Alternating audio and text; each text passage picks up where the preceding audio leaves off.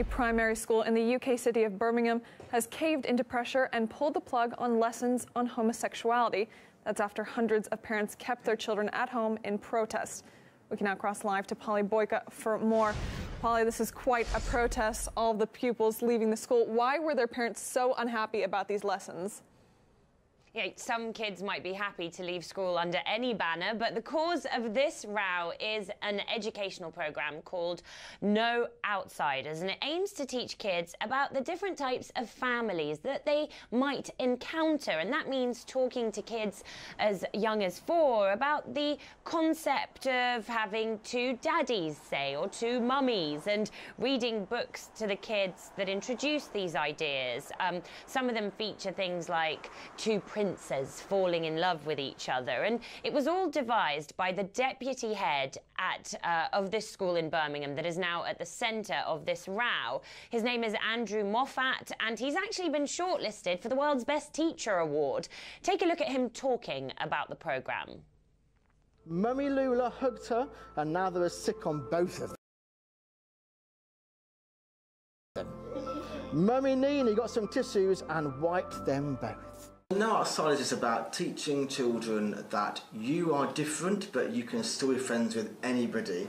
There's a huge rise in hate crime in the last year. As schools, we have to find ways to teach children, to counter that, really. But the majority of the parents in the school where he currently teaches are unhappy with his methods, and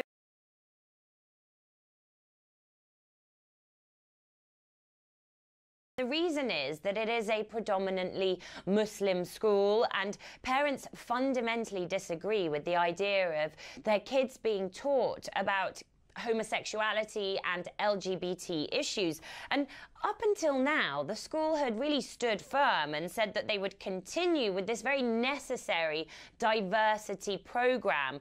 But now a number of media outlets are reporting that the school has stopped these diversity lessons. Take a listen. Up to the end of this term, we will not be delivering any No Outsiders lessons in our long-term year curriculum plan, as this half-term has already been blocked for religious education. Equality assemblies will continue as normal, and our welcoming No Outsiders ethos will be there for all.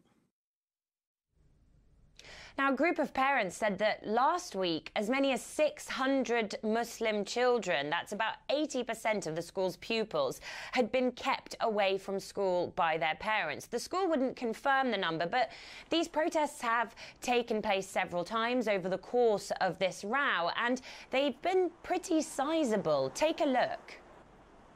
You're not sure whether they fully understood the implications of this programme.